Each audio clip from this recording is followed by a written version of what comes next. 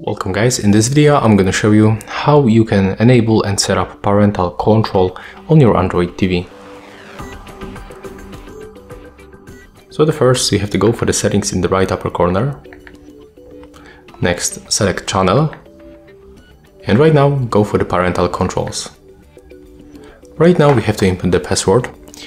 You set it up when you make the first setup of your device.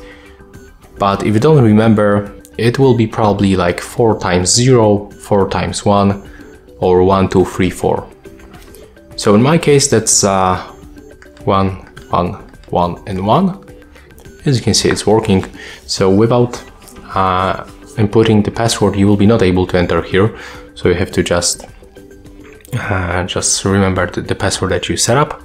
And as you can see right now, we are able to set restriction for channels, for programs or inputs.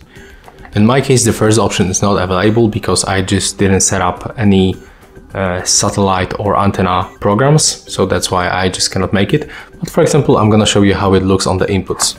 So it looks the same for the program and the channels. Go for the inputs, and as you can see, we can find here 4 different inputs.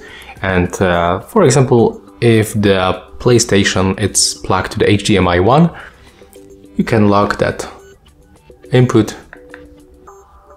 And as you can see right now, when you click OK, this option is enabled. So what does it mean?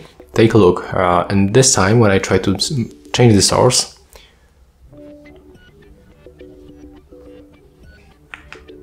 and I would like to go for the HDMI 1, I have to input the parental control password.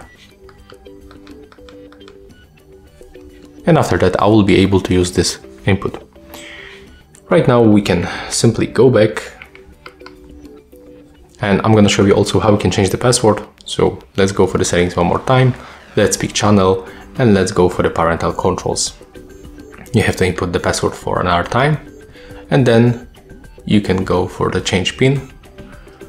So we have to input your currently pin code and then input the new one. And just confirm with the same. And as you can see, that's how it works. So that's all for this video.